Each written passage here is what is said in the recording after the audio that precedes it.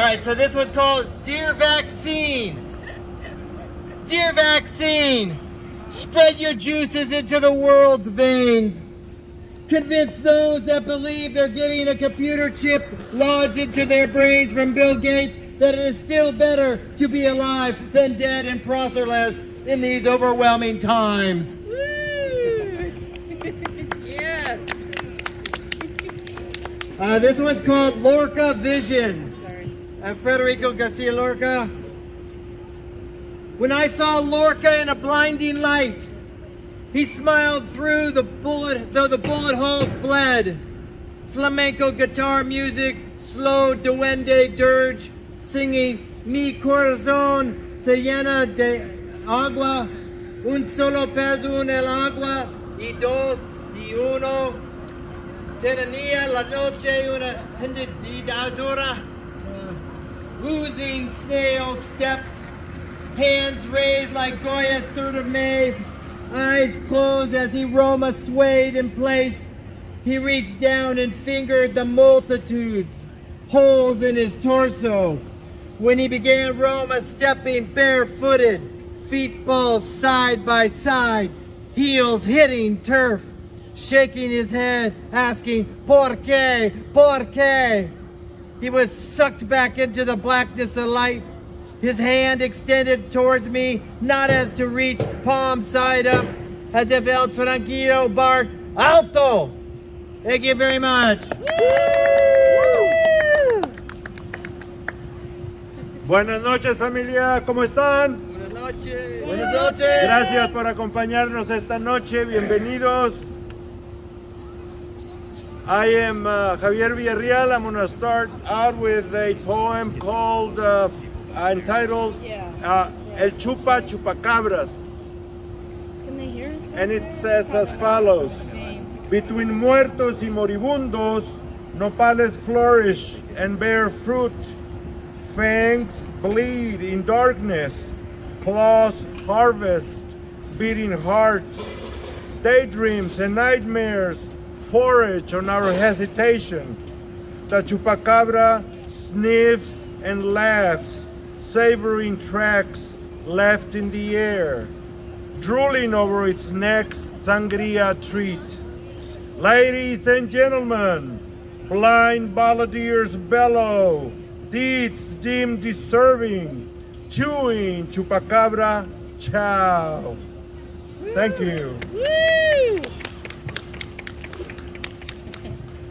The next one is entitled Jam. At first sign of dawn, the uncertainty of your footsteps burdens the stillness of the day. I see you from my window, plodding along your weathered driveway, unkempt mane and beard in the breeze, withdrawn in heavy footfalls, seemingly searching at every step for something missing, something lost. You always believe it's Monday, a recurrence in your mind of a garbage collection day. How many times a day do you drift back and forth, pushing an empty trash bin on an endless garbage day? You drag it to an empty street over faded memories, over fallen leaves, recycling minutes from your past. Unmoved, you labor along as if shouldering a stranger's body, always on a stubborn Monday. Monday, a garbage collection day. Perhaps you thirst for a glimpse of light in the density of your days that would break the spell of time. Sometimes, in fleeting moments, I perceive a trace of clarity burning through the heavy mist in your eyes. Today is Monday, Jim. Here comes the garbage truck. You stop, stare into my eyes, and after a hesitant, "How are you?" shuffle back into the shallows and disappear in the mist. Thank you, guys. Yay!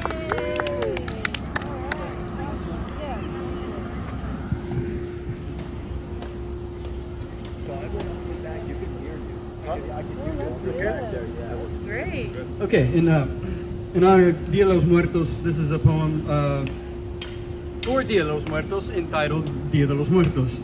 It's for a friend of mine who passed away, Clay Blankenship. Lank hair, sweet smirk, tipped cup of secrets saluted into saucer full of smoke.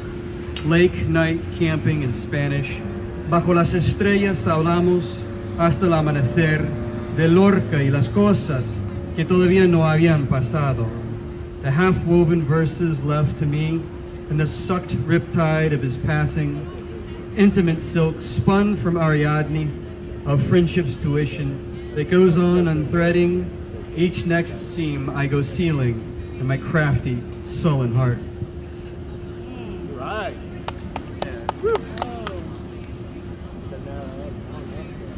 Okay, hang on, give me a second here.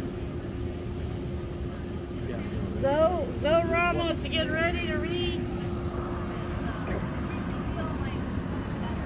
You're gonna come after me, Zoe. Zoe's gonna read. They got. All right, here's a poem I don't think I've ever read aloud. Seems like a safe place to do it. This is called Dream Song for Humbert Humbert, Sentimental Bicycle. And for anybody who's read Lolita, Humbert Humbert was the main, the character who was pursuing Lolita in the book. Sor Johnny enters bar, the Grand Via entrance.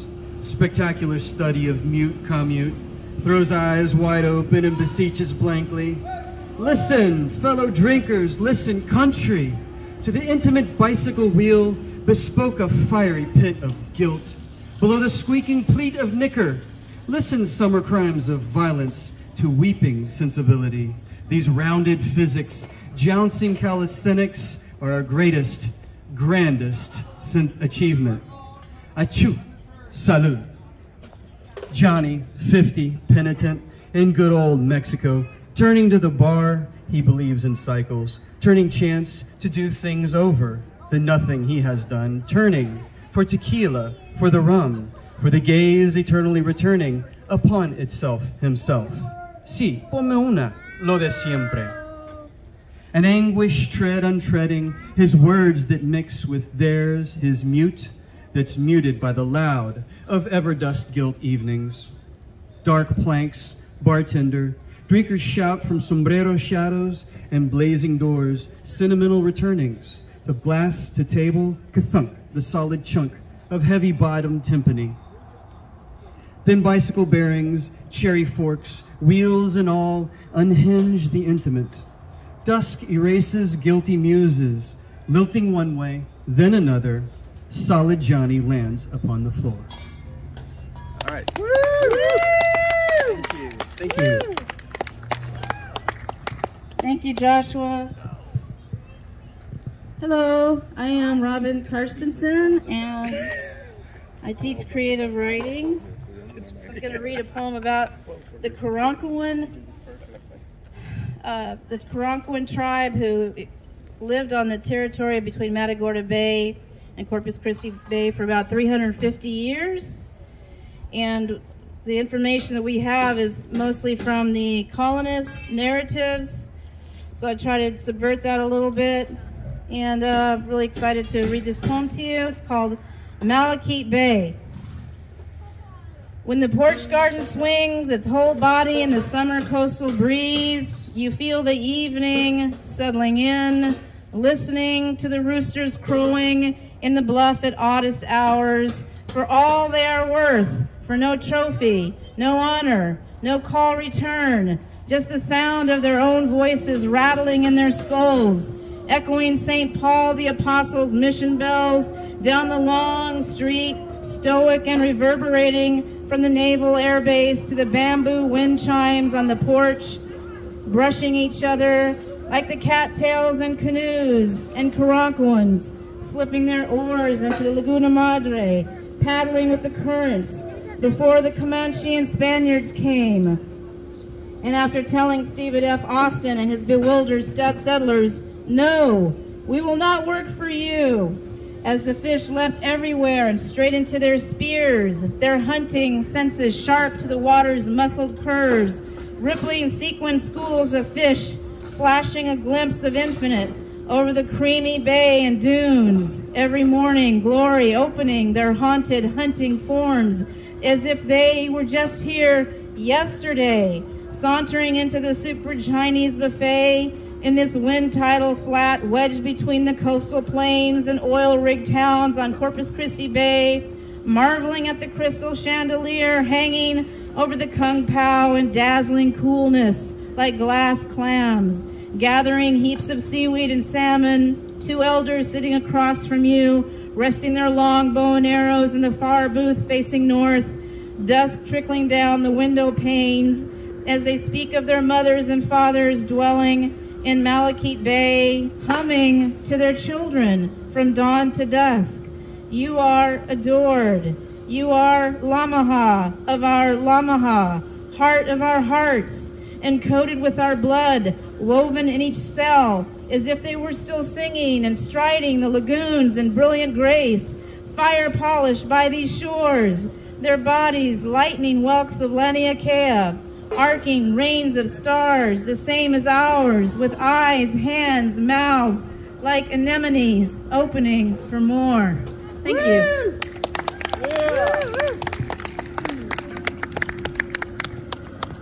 All right, Zoe Ramos is here. And Zoe is going to read to us. Zoe is our senior editor for the Windward Review, grad student extraordinaire, very talented student. All right, do you want me to hold the mic, Zoe? Be all right holding it? Or do you want me to hold it? I got it. You got it? Okay. Hi everyone. All right. It really is a nice night today. I wanted to read something that I know some people here have heard, but most of you haven't.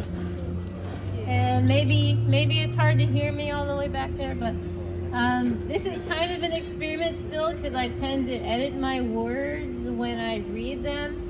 And this poem, I keep adding to it and changing it anyways. Golly. Anyways, this is called The Earth is a Beautiful Place, and it's actually part found poem after Gwendolyn Brooks, the third sermon on the Warpland. The earth is a beautiful place, water mirrors and things to be reflected, goldenrod across the little lagoon, and what does it take to get to that place where people love you and still know the real you, tapered and peeling off from the teeth? Life's a struggle if you want to be worth the letters in your name. 3 is the number of times I have tried to write a memoir. The material's there, like most brief periods of my life have been a gorgeous shit show, painful narratives and organized into compact cookies that anyone could eat the whole bag of. I'm going to share something with you that I haven't shared with anyone except my professor that I wrote this poem for. And it's that I remember taking a drawing class, and halfway through I had a mental breakdown, and that's why I don't consider myself an artist. Believe it or not, I'm better at writing than speaking. I had to miss a lot of class when I was taking that art class, which is why I got a B instead of an A, and it really broke my heart that no one would ever listen to the fact that I wanted to get that A. Let's see. In Egyptian mythology, a phoenix is a bird that lived for 500 years and then consumed itself in fire, rising renewed from the ashes. Any questions? This all seems impressive, but why 500? Who or what compels a creature to destroy itself for a show? And what makes one embrace immortality but also death? And is it scary? And is it the good kind of scary? Love is mercy, love is plain, holy and profane. Love is sex, but it doesn't have to be. Love, I thought, one slice of meat meeting another slice. A death song for you to eat before you die. The duality of soul meeting body, but also these becoming one and you never needing to know the answer to that question. The black philosopher says love can be brutal fire, fire, fire, fire, smoke, fire, fire, fire, and a white philosopher says it is better to light one candle than curse the darkness. Guard here, guns loaded. As a college freshman, I wrote a paper for Intro to Philosophy, and I still remember the argument I made. All I said was, love is one of the few things in this world that we know exists for the sake of it existing. And I was quite surprised to receive an A in that class and on that paper. But my professor wrote me a note on that paper with a vehement yes, written in the margin with underlined red ink. But it was a stupid argument. I know that now, and I know that I was lazy and I didn't want to find any citation. And I still don't know why my professor liked this argument. But I can intuit now that there is too much left for the reader to interpret, and my professor probably knew this about love already, or at least I hope. Let's see. But love is an argument with no legs or limbs and nothing to dismember. This is an implacable logical flaw. But also love is illogical. Let's see. Doing great, so you're doing great. Yeah. Am I? Yes. Am I doing great? Yes. I think everyone is obsessed with love deep down.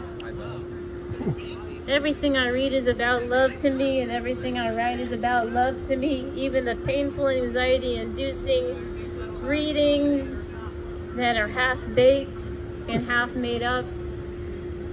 I'm gonna go ahead and thank you all for listening. Woo!